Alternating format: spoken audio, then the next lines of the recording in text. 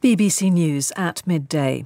The Chief Constable of Police Scotland has acknowledged that institutional racism and discrimination exists within the force.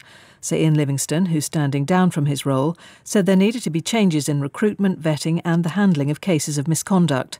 Sir Ian said it was necessary to acknowledge the reality in order to bring about reform. It is right for me, it's a right thing to do for me as Chief Constable, to clearly state that institutional racism, sexism, misogyny and discrimination exist. Police Scotland is institutionally racist and discriminatory. New figures show that net migration reached record levels last year, with 606,000 people added to the UK population. That's up from nearly 500,000 in 2021. The Office for National Statistics said the rise was driven by the lifting of COVID restrictions and international conflict.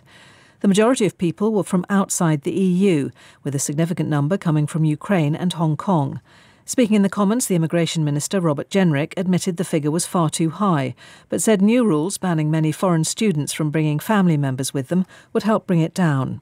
Universities should be in the education business, not the immigration business. We expect this package to have a tangible impact on net migration. Taken together with the easing of temporary factors, like our exceptional humanitarian offers, we expect net migration to fall to pre-pandemic levels in the medium term. But Labour's Shadow Home Secretary Yvette Cooper said there was a gap between the government's rhetoric on immigration and reality. Today's extraordinary figures, including doubling the number of work visas since the pandemic, show that the Conservatives have no plan and no grip on immigration. They show the chaos in this government. Work visas are up 119% since before the pandemic. Conservatives have totally failed to tackle endemic skills shortages and get people back to work. Households in England, Wales and Scotland who use an average amount of gas and electricity and pay by direct debit are to see their bills fall slightly. The energy regulator has set the new price cap for typical households at £2,074, a fall of around £400, but still much higher than before the Ukraine conflict. Elizabeth Blakelock from Citizens Advice said while the fall was welcome, it didn't address real problems facing many people. We've already helped more people this year because they're struggling to top up their prepayment meters. So it was double from what it was last year. And if you look back at 2020, it's 10 times the number of people who couldn't top up their prepayment meter.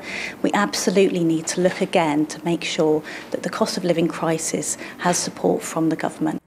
Kate Mulvaney from the consultancy group Cornwall Insight, which has been monitoring the global energy market, said the next 12 months could see price rises. The energy markets are international, so if there's a very cold winter ahead of us across Europe, that's going to drive up prices in lots of places, including the United Kingdom. So for the rest of this year, we think that it's unlikely that there's going to be any further substantial falls, and prices could rise in the winter period. The German economy, the biggest in Europe, has slid into recession after contracting by 0.3% in the first quarter of the year. Officials had expected zero growth, but revised figures show the economy continued to shrink because high prices led to reduced household spending. The pop group ABBA have ruled out a reunion at next year's Eurovision Song Contest in their native Sweden. The event will mark 50 years since they won the competition performing Waterloo. But speaking to the BBC, Bjorn Ulvaeus and Benny Andersson emphatically rejected any suggestion they'd take to the stage again. BBC News.